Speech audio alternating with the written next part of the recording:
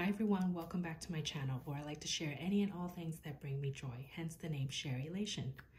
Today I wanted to share with you all the various sunscreens that I own and my thoughts on each. I'll do a quick swap on my arm just to see, to give you a flavor of what it looks like, the finish of it, how it feels to me. And I hope you find this video helpful because there are so many different sunscreens out there. And as I get older, I find that it's so important to really protect your skin and put sunscreen on regularly before you have any makeup on or anything like that. That's even more important than makeup, I would say. So let's get started and we'll start from left to right and see how, just give you a little test of what each one looks like and my thoughts on each. So the first three were purchased from Japan and the rest were purchased from the States. I will try to provide links to all of them below. Some of these, I think the first three I did feature in a Japan favorites video once before, but again, I'll just quickly repeat just to show all the differences. Okay, so this one is a pretty small bottle by Shiseido. It's SPF 50. And it's very liquidy. So if you shake it up, you hear that little ball inside and it comes out quite, let's start down here. So you can actually see my skin is very light and very fair. I am very prone to getting freckles on my face and my arms, or freckles, like body freckles. So any bit of sun exposure, I can get it very easily. So I'm very adamant not only to protect my face, but my arms as well. So I'll just show you here. So you see it's kind of like a milky white finish. And it goes on very easily and smoothly. You can see it disappears quite quickly. This one is not sticky at all. I would say all of these that I own are not sticky. I think this one, the Elta MD, might be a tad bit sticky, but this is very good at protecting your skin and very highly recommended by dermatologists. So I still use it. So you can see it literally disappeared. Like you feel it, for me, it feels like a satiny, soft finish. Very light and very smooth. Kind of like a moisturizer feeling, if you will, after you put it on. This one is another Japanese brand called Canmake Mermaid Skin Gel UV, also SPF 50. It's a fairly small bottle as well, 40 grams. And this one, let's see, 40 milliliters. So the size is comparable. This one is a little bit smaller. Good for traveling. This one as well. I actually keep this one in my mini pochette, my Louis Vuitton mini pochette, and it fits very comfortably and nicely. Okay, so this one is a gel-like finish, which is why they call it that, Skin Gel UV. So you can see, again, it is clear when you apply it and rub it across your skin. Again, you can see it kind of has a tiny bit of a shimmer to it, ever so slightly, but it is very smooth to the finish, a little bit liquidy, but once it dries up, you really don't feel it. I would say the first one, the Shiseido one, is still like a very satiny, almost a little bit powdery type of finish. This one just blends into your skin, sort of like a lotion or a liquidy moisturizer. Okay, now this one, also from Japan, Nivea Sun Super Water Gel, again SPF 50, 80 grams, so double the size in that. Although it doesn't really look like it, but the bottle is, taller and the profile is a little thicker. This one is very liquidy as well. You can see it goes on very easily. You can see it is also very liquidy, like sort of like a lotion, All three are not sticky. I can definitely attest to that because it really bothers me, especially in the summer when it gets too sticky. So you can see it's kind of like a little coating, like a clear coating. But once it dries, again, it's similar to the Canmake one, where it does have, you could feel it once it's on your skin. It's not sticky, but you do feel it. I don't know if that makes sense, but you can feel that you have something on your face, and it's a light, thin coat of some kind of watery sort of substance. So again, this is the Nivea one. Okay, so you can see the first two have dried completely. You really don't see it. And you can see, like, it's very smooth. My skin is still very smooth.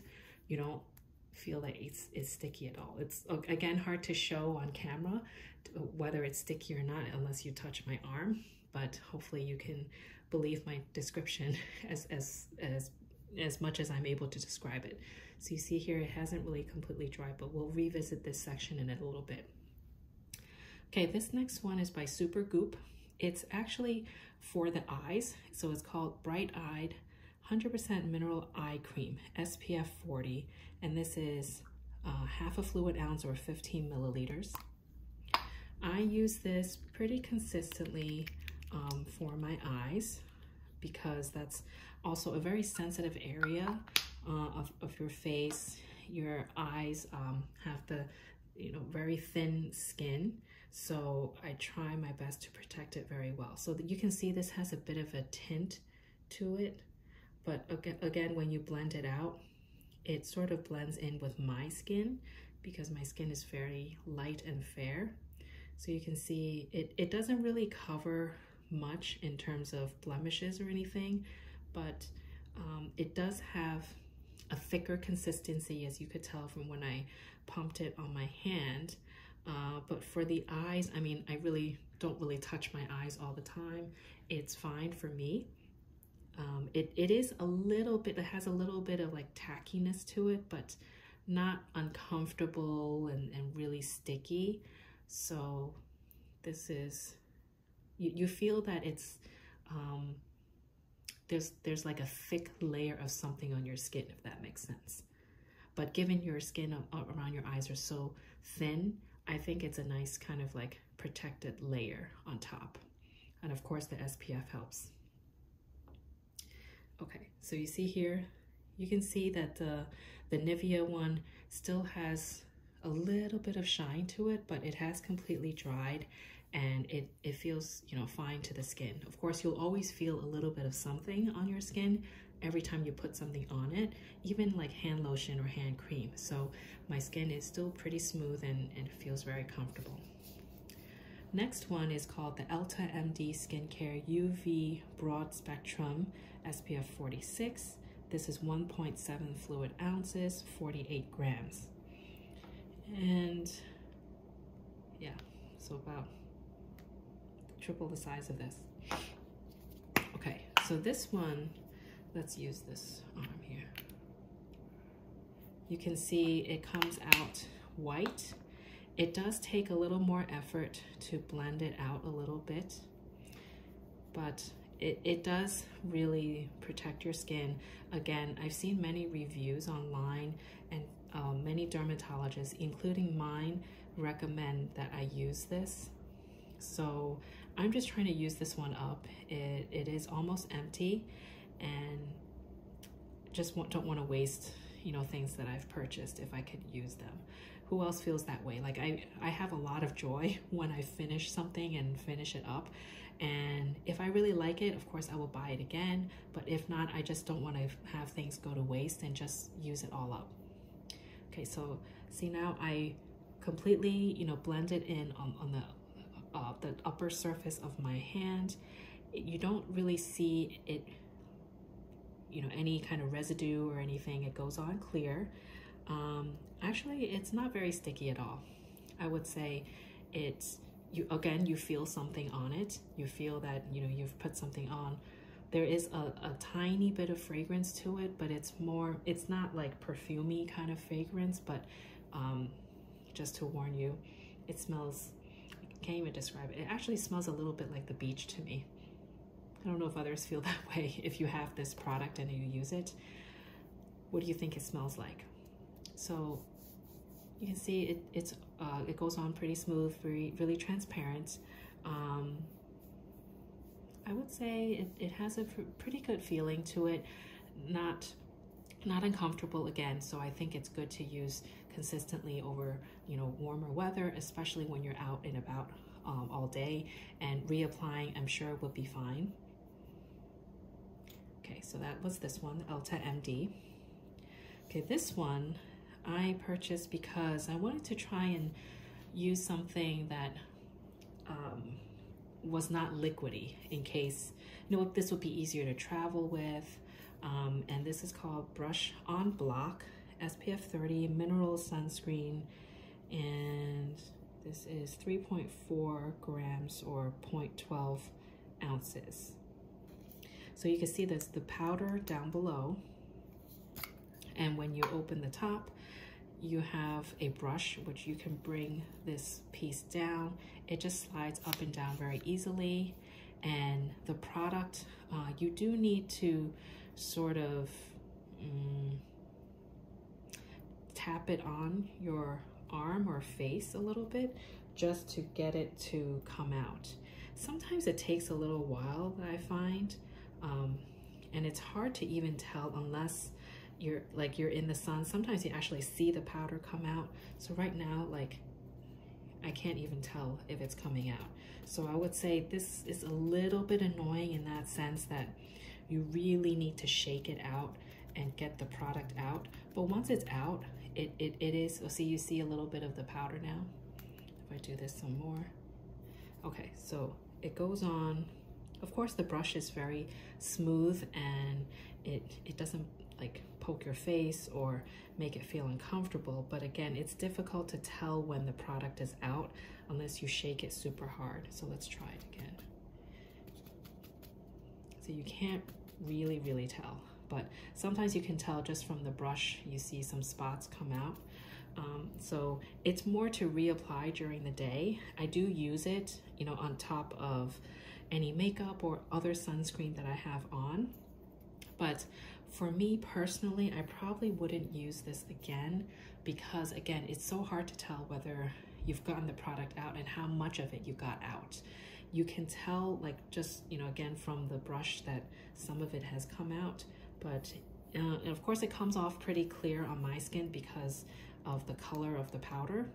I don't even know if it says what color it is, but it's supposed to be, you know, pretty transparent. But again, I feel it when I have the product on, but again, I can't tell how much of it I've put on, and I'm not even really sure how effective it is because it could be some spots I have more of it on, some spots of my face I have less. So I'm not sure if I really recommend this one, but it does feel fine on my face, you know, again, not sticky, but the powder can sort of get all over the place.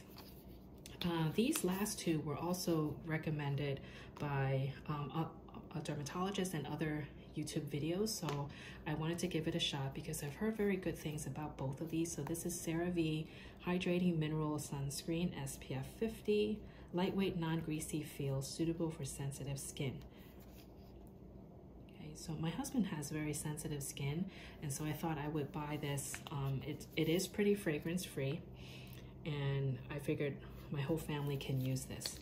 So the consistency is somewhat thick, not liquidy like the first three, but again, once you blend it out, this is thicker for sure, and it takes a little bit of time to really blend it well, so you don't have that white cast left over on your skin.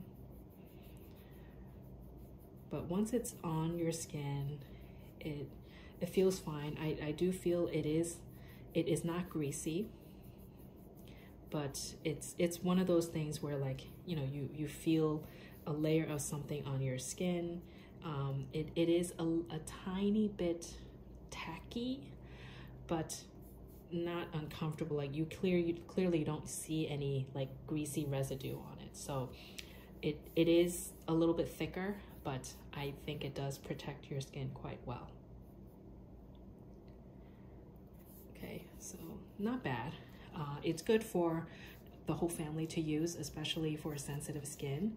It hasn't irritated anyone in my family, so I think it is, you know, pretty good. But it is one of those things where you do feel a little bit of it.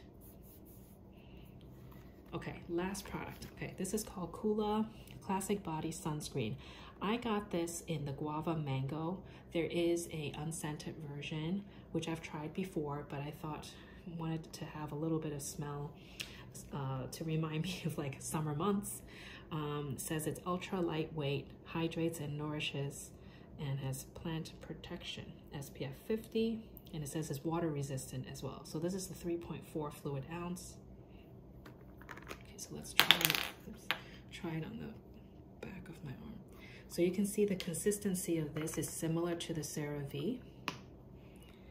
And again, once you blend it out, this is actually a little smoother, not as thick as the other one.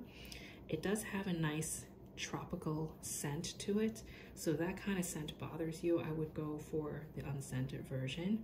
But you can see this goes on a lot more easily than the Cerave. Like you don't get much of the white cast, but of course for all of these, once you blend it out more, it is clear and transparent.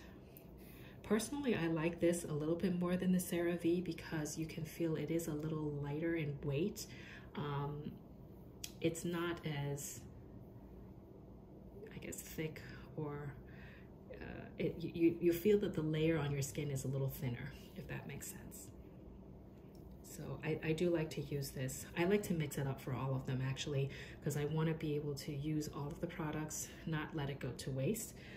But I would say out of all of these, my favorite would probably be the Coola and probably the Canmake. This is really nice to just carry in your bag every day. Again, this fits in my mini pochette, and I'm sure this one would as well. This one's very nice because it does actually end up feeling like a powdery finish. Don't know how they do that, but it does feel different compared to the rest of these. So I would say these three are my favorite. Okay, so I hope this is helpful. I'll try to put links to all of these down below. And if you have any questions for me, I know I'm not very good at describing all these things, but I hope it helped just to see each of them, you know, on my skin and how it blends and everything. So any questions, feel free to comment down below and I will get back to you. Thanks. Have a great day and hope everyone stays happy and healthy. Bye.